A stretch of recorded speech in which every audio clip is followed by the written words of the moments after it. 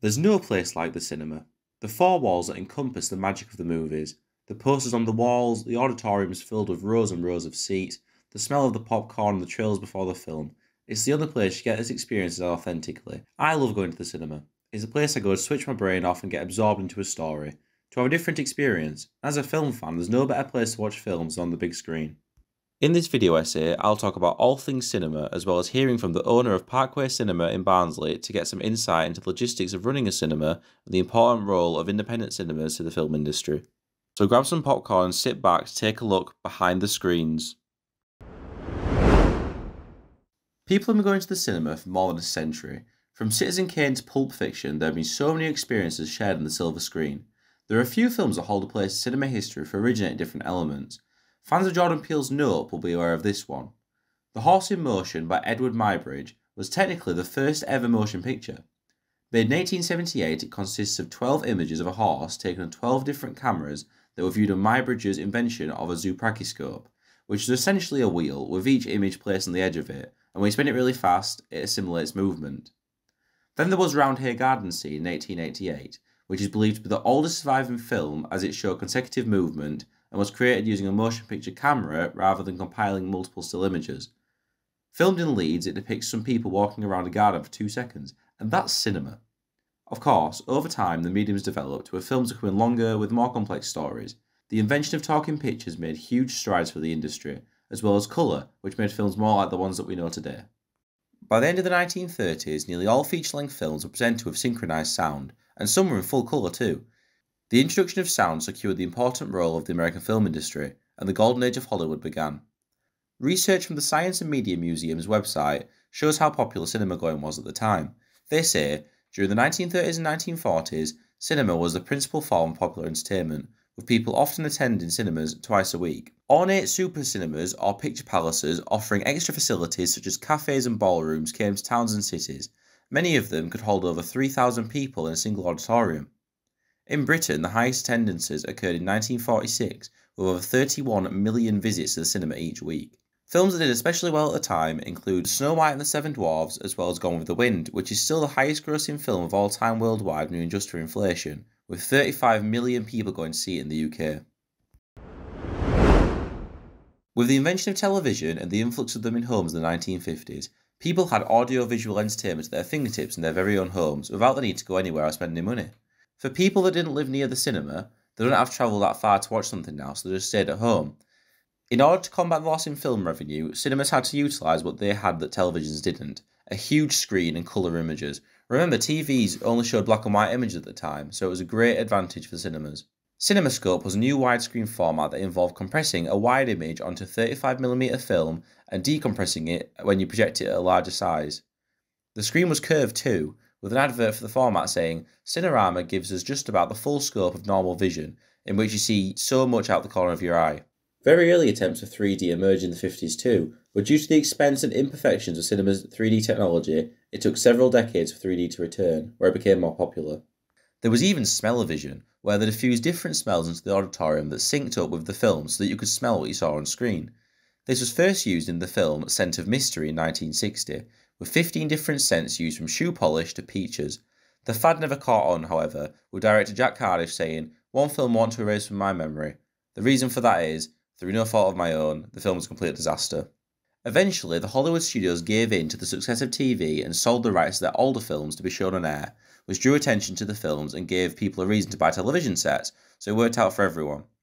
The television format also gave chance for advertisements, and film studios jumped on this when they got chance.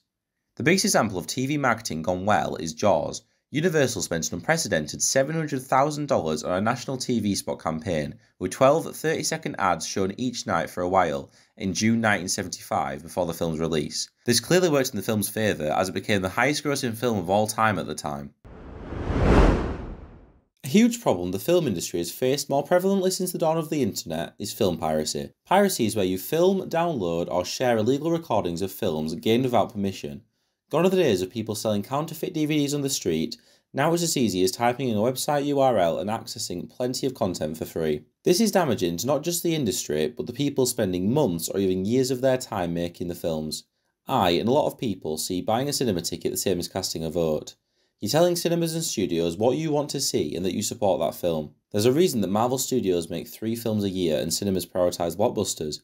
People keep coming to see them. Some films really do lose out on a lot of money due to piracy. A prime example of this is Kick-Ass 2 from 2014.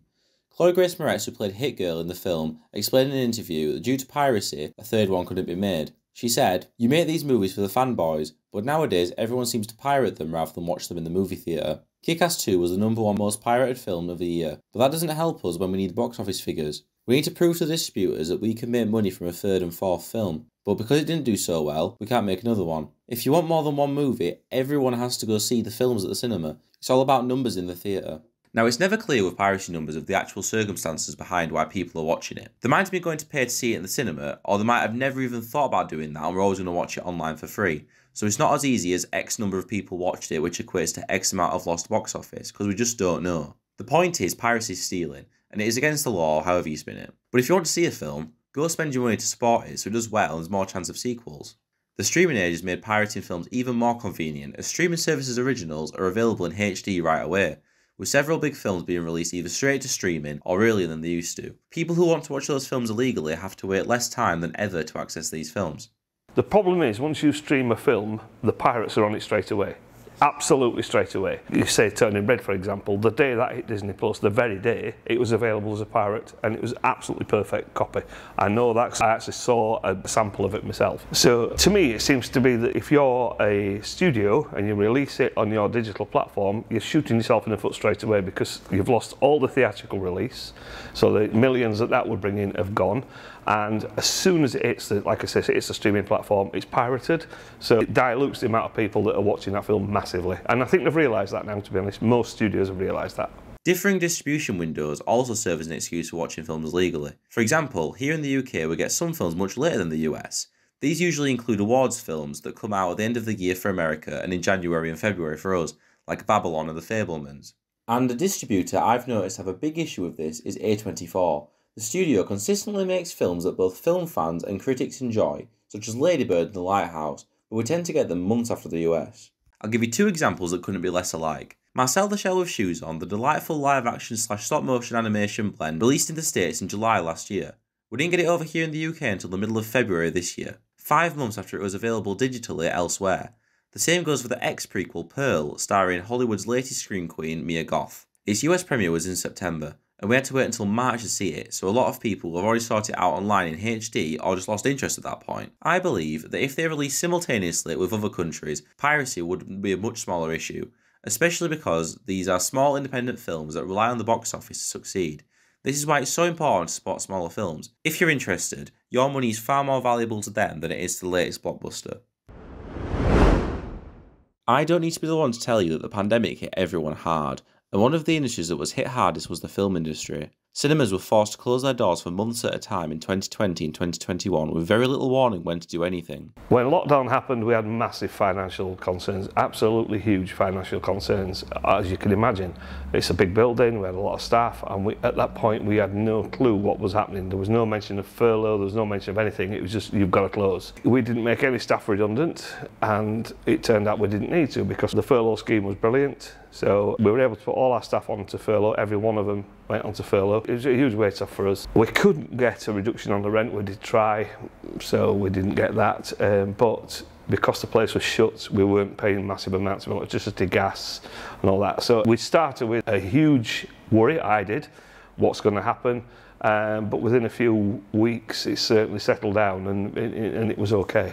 With the cinemas closed, it left the industry that relies on showing these expensive films in cinemas having to resort to other ways of distributing their films. The 4 ways studios seem to go about it was to delay the films and wait for cinemas, sell to streamers, put them on paid video on demand, or give them simultaneous releases. The film that changed everything probably isn't the one you'd expect. Trolls World Tour was set to release on the 20th of March 2020 in the UK, which was then pushed back to the 6th of April due to the rising COVID-19 pandemic, and was meant to release on the 10th of April in the US. In the end, they released it on VOD, and in the markets where cinemas were open, they'd released them there, which made it the first ever day-and-date theatrical and VOD release. It cost £15.99 to rent the film for 48 hours, which is a steep price tag for anyone. They also put their other titles that were in cinemas when lockdown hit on PVOD for the same price. Understandably, cinema chains weren't happy with that decision to cut them out of the picture, Traditionally, films released in the cinema had a 90-day window, so they could exclusively show those films and they can't be available anywhere else until the window is over. Odeon and Cineworld actually planned to ban all Universal films being shown in their cinemas because, as Cineworld's statement said, Universal unilaterally chose to break our understanding. If this went through, it could have been catastrophic for the industry, but they reached a deal in the end.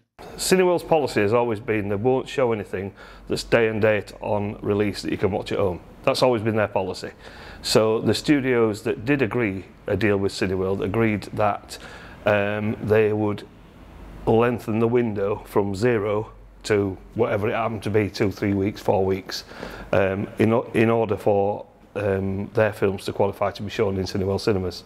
In the UK, the cinemas get a theatrical window between a couple of weeks to 45 days, depending on a few factors, before a film releases on PVOD. This is the same deal they made with Warner Brothers and has since become the new normal for all studios. This is a huge change for the industry, as 90 days used to be the industry standard and gives cinemas near enough 3 months to show the films before they were on DVD or digital. Now the studios are essentially capping the box office results by being greedy and putting them on to buy online after a month when they're still at their peak in the box office. Warner Bros. Also made a bold move by releasing their entire 2021 slate on their streaming service HBO Max day and date with the cinemas. A move that saw blockbusters like Dune and The Suicide Squad stream for free with a HBO Max subscription when they were still in cinemas. This received backlash from a lot of the creatives who work with Warner Bros., namely their directors. The biggest name to speak out against the decision was Christopher Nolan. He said, "Some of our industry's biggest filmmakers and most important movie stars went to bed the night before thinking that they were working for the greatest movie studio and woke up to find out that they were working for the worst streaming service." This led him to leave Warner Bros. To make his next film with Universal, who offered him better terms. Oppenheimer released in cinemas in July.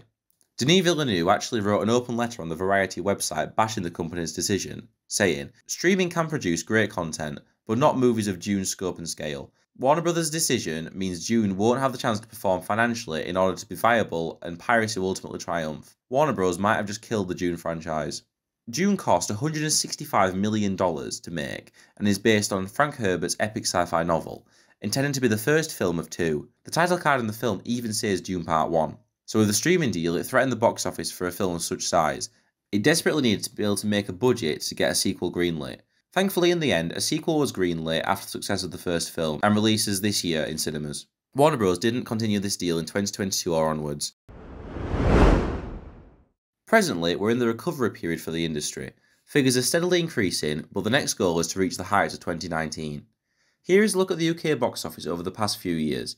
As you can see, from 2015 to 2019, the numbers were over £1.2 billion, which is where they were in the prime.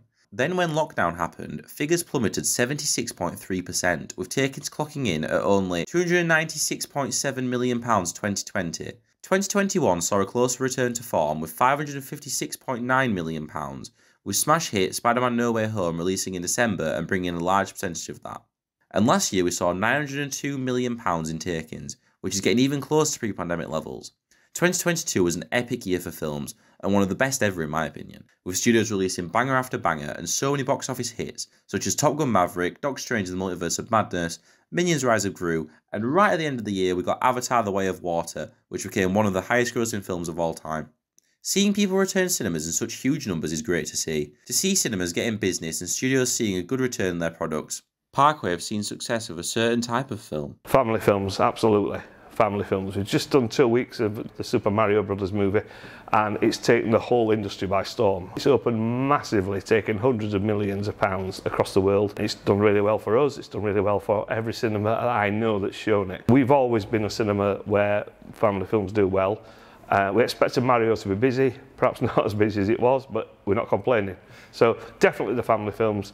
Also here, we do well with the older audience who like to come here because we're not a multiplex and we do treat people with respect, we do talk to people, people do appreciate that. And also we do well with the horror films.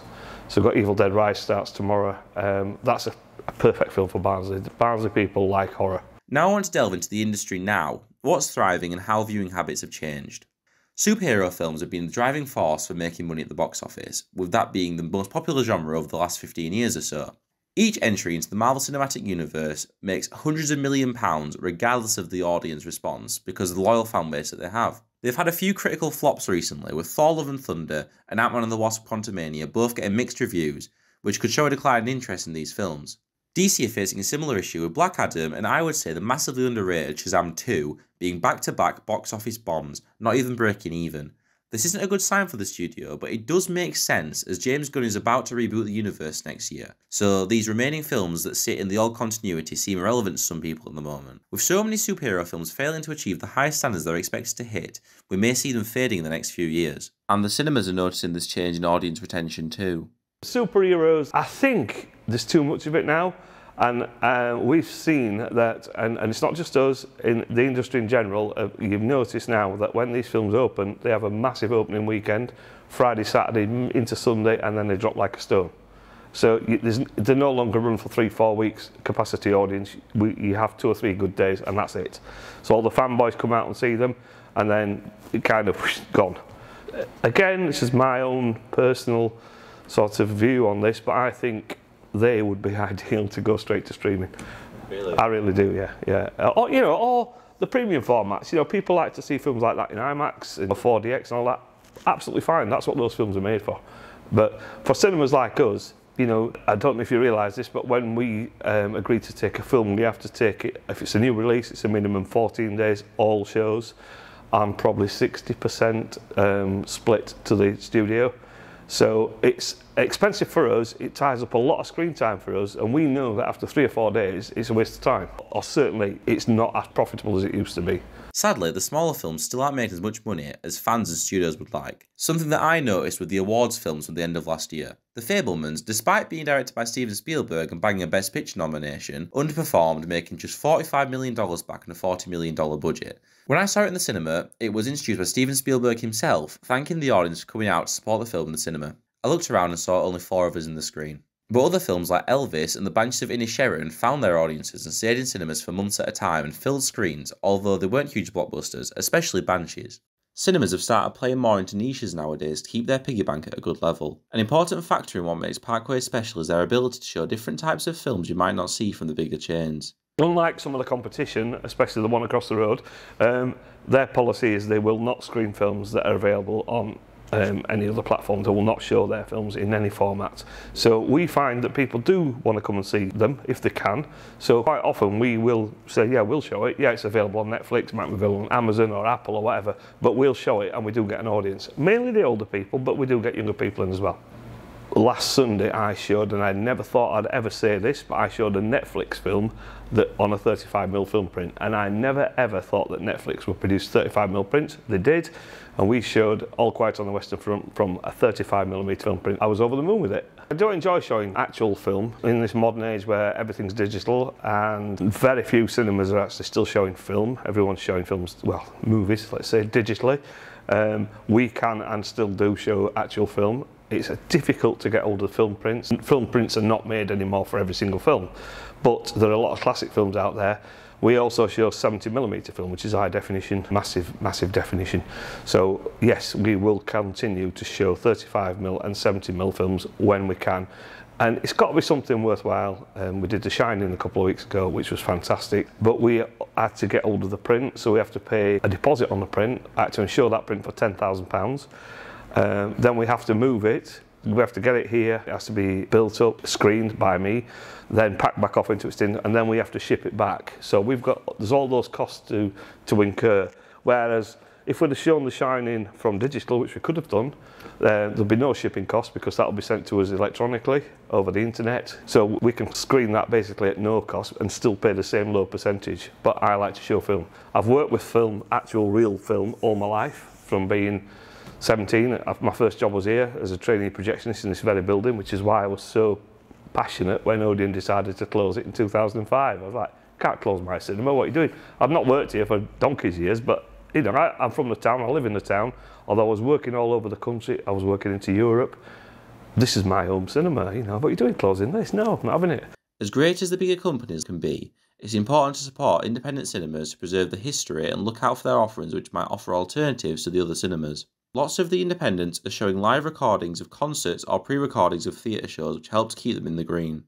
Independent cinemas, I think, are going to play a very important role in the years to come. As we've seen already, the amount of available product is kind of shrinking. The amount of products you want to show is shrinking. So if you've got a cinema with 10, 12 or even 13 screens, dare I say it, a lot of those screens are going to be showing the same film just at different times, because there are a limited amount of films out there that will bring people to cinemas. We know that, and you know the industry data proves that. Every weekend we see the top figures, and there'll be 2 or 3 films that are doing reasonably well. Everything else is way down. We try and do as much different stuff as we can. So we do lots of event cinema. So last night was Coldplay. It was a rerun of last year's Coldplay from Buenos Aires. We did that concert last night.